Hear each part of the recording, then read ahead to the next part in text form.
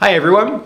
Today's topic is tulip bulbs, or to be more precise, tulip bubbles, the tulip bulb mania. I want to try and explain to you today how the first real economic bubble happened. Right, tulip bulbs. I'm sure you all know what a tulip is. A tulip is a beautiful flower. Tulips come from a bulb. Well, actually they come from a seed, but it takes 7 years for the seed to turn into a flower. So once the seed has become a flower, it produces a bulb at the bottom of it, which is this shape. We call them light bulbs because they look like tulip bulbs, is this shape. And once you have a bulb, you can produce a plant every year.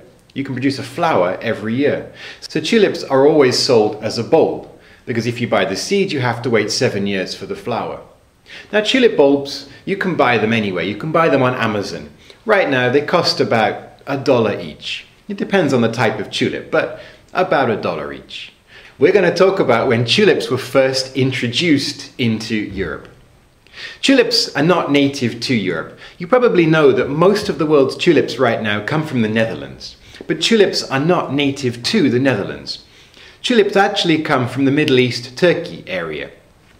In 1524, a man called Ogier de Busbecq, I'm not sure if that's the right pronunciation, he brought tulips from the Ottoman Empire to Europe. Now these tulips, they took quite well to the climate in Europe, and they started to grow very well, very easily. Before that, Europe didn't have that many colorful flowers, so tulips became extremely popular. There are 4 basic types of tulip. You've got single hue tulips, that's one color. So you have your red tulip or your yellow tulip. You have white streaks on red or pink. That means you have a red or a pink tulip flower with white stripes all over it, streaks all over it. Then you can have white streaks on a purple or a lilac flower, and then you get mixed colors. The single hue tulips are the most common, therefore they are the cheapest. The mixed colors, those are the rarest, therefore they're the most expensive. The mixed color tulips are actually caused by a virus. Inside the bulb, 2 tulips develop and they join together. So you'll have a red and a yellow tulip that are mixed. Those are the rarest tulips. Okay, tulips bloom for about 1 week of a year, usually April or May. And between June and September, tulips can be moved around. That information is going to become important later. You'll find out why. Okay, that's the background finished. So, a tulip bubble. What actually happened? Well, in 1636, November the 12th to be exact, the price of tulip bulbs began to rise. Why does that happen? Well, it's pretty simple really. The farmer grows the tulip. The farmer grows the tulip and he sells the tulip, let's say for $1. Oh, that's a beautiful tulip, thank you. I'll buy that for $1. There's your $1. Someone that buys the tulip, they then turn around and they sell it on. I've got a beautiful tulip here, it's $2. Do you want to buy it? Oh yes, that's a very nice tulip, thank you. I'll buy it for $2.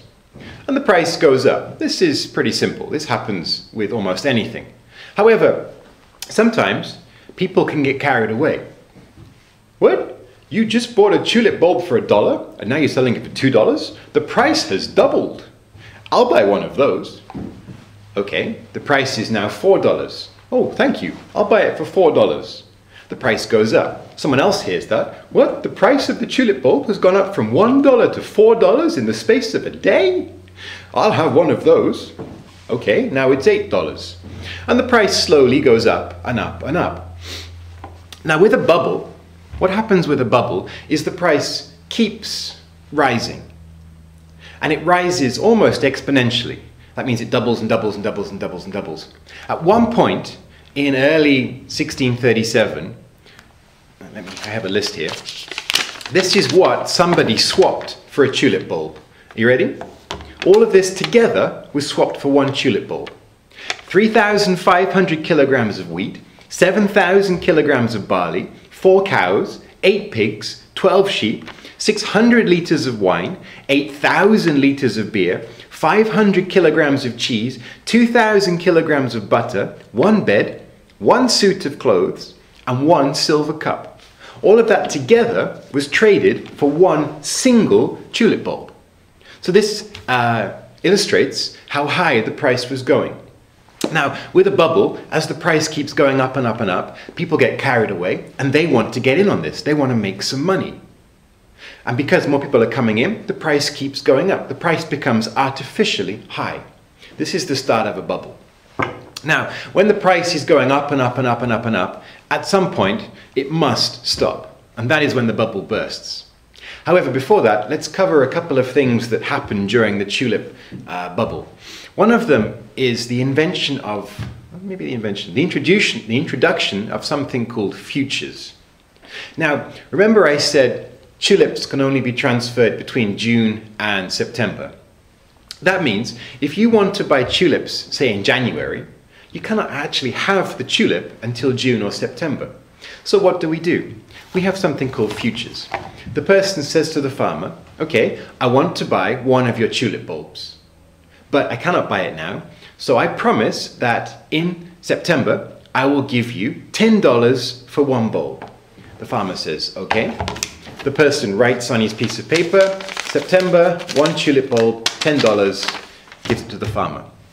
That means if the price of tulip bulbs goes up, which this person hopes, when they buy the tulip bulbs in September, they still only have to buy them for $10, but hopefully the price will be, let's say, $100. If that happens, they make lots of money.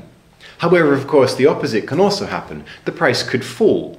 If the price falls to $5, this person still has to buy the tulip bulb for $10. Okay, that's a future. But now you can also trade in futures. So this piece of paper that says I can buy one tulip bulb for $10 in September, I can now sell. If somebody thinks the price of tulip bulbs is going to go up to $100, they're going to pay a lot of money for this. So let's say I sell this future to someone else for $50. They now in September can buy that tulip bulb for $10. If the price is 100 minus 10 minus 50, it's 60, which means they get $40 profit. I, on the other hand, I've just made $50 for doing nothing. Now, if the price of tulips keeps going up and up and up, the person that just bought this for $50 can sell it for $100, for $200, for $500, for $1,000 even. And if I buy this piece of paper for $1,000 and I can buy a tulip bulb for $10, I'm going to make a lot of money, unless the price of tulip bulbs has crashed. If that happens, I'm going to lose a lot of money, which of course is what did happen. Now the second thing, and this is where a lot of people lost a lot of money. Let's say I have $1,000 in the bank. I want to buy tulip bulbs. Tulip bulbs are trading at $100 each. I buy 10 tulip bulbs. I now have zero money in the bank and I have 10 tulip bulbs. If the price goes up, I sell them, I make money.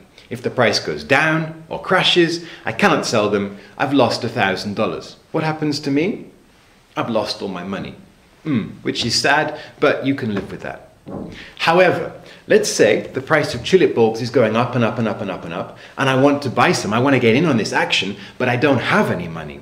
I go to the bank and I say to the bank, hi, can I borrow $1,000 please? And the bank say, sure you can, here you are, please sign this piece of paper. If you cannot pay us back, we'll take your house. Okay. And I know the price of tulips is going up and up and up, so I'm going to accept that, of course. I borrow the $1,000, I buy my tulips, yay, I've suddenly got 10 tulips.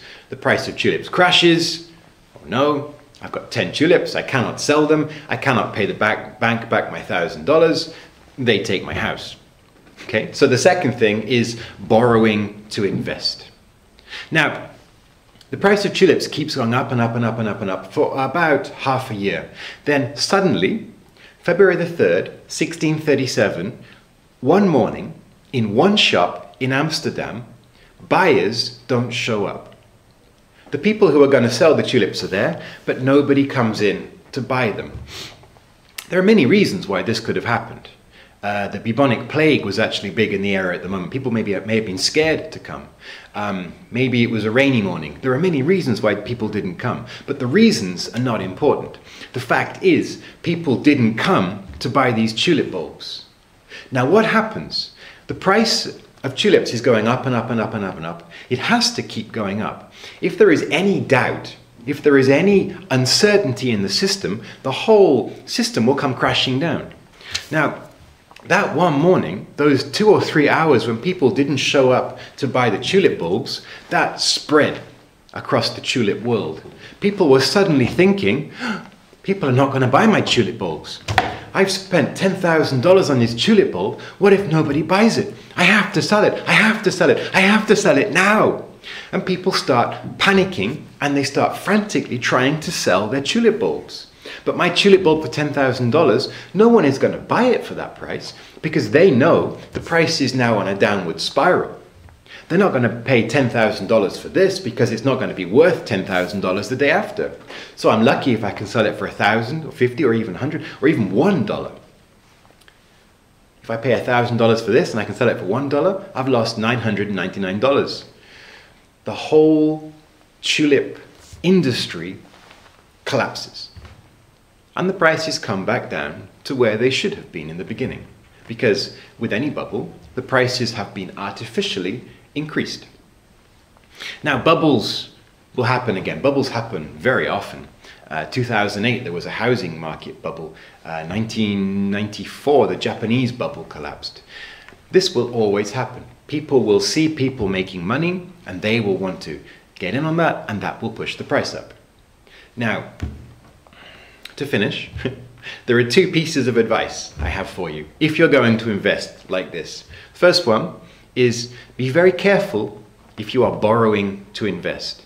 If you invest your own money and you lose it, it's sad, but you can survive. If you borrow money to invest and you lose it, you still have to pay back that money, and that can destroy a lifetime.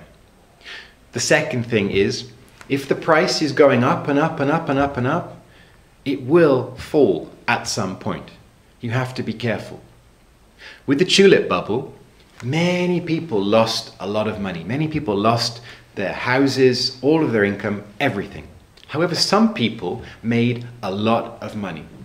The very smart people, the very, very smart people can see the trend, they can see the bubble about to burst, and they sell there just before it bursts. And then when it bursts, they have made money. So, if you are careful, and if you can see the trajectory, if you can see when the bubble is about to burst, you can make a lot of money. But be very careful. Anyway, thanks for listening. This was fun. Don't forget to subscribe. Talk to you later. Bye.